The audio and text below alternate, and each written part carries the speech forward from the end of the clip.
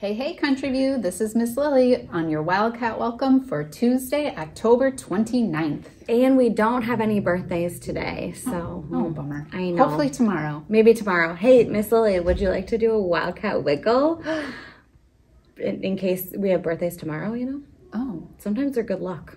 I thought we only did a wiggle on a Wednesday. We can do a wiggle any day of the week. Oh, okay. You ready? Yeah, let's do it. All right. Wildcat Wiggle! Okay, maybe it'll bring us some good luck. I love it.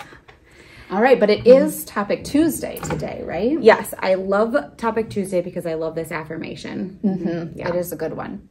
So would you like me to read it and then you copy me? I will sure do that. All right, here we go.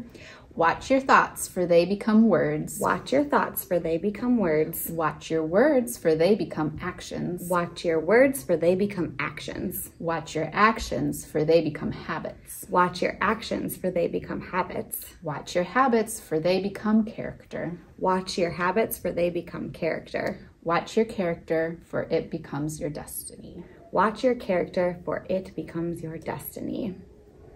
Powerful words. Yes, I do enjoy waking up and saying these in the morning. Sets it off on the right foot. It really does. Well, should we check out our highlights for featuring the freedom to read? Yeah, let's see what we're free to read today. Okay. Hello, my name is Mrs. Dorn, and I'm the secretary here at Country View. I'm excited to share another book that we have the freedom to read.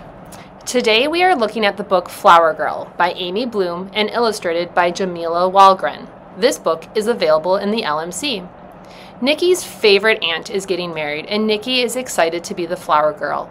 She is all in for the love and pretty petals. But when the family goes shopping to find outfits for the wedding, Nikki doesn't feel like herself in any of the dresses her mom and aunt pick out for her, and she decides to express herself by wearing a snazzy suit.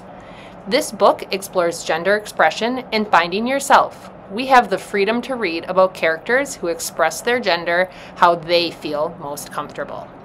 Wow, what a great book. Another really amazing opportunity for us in the library. Check it out.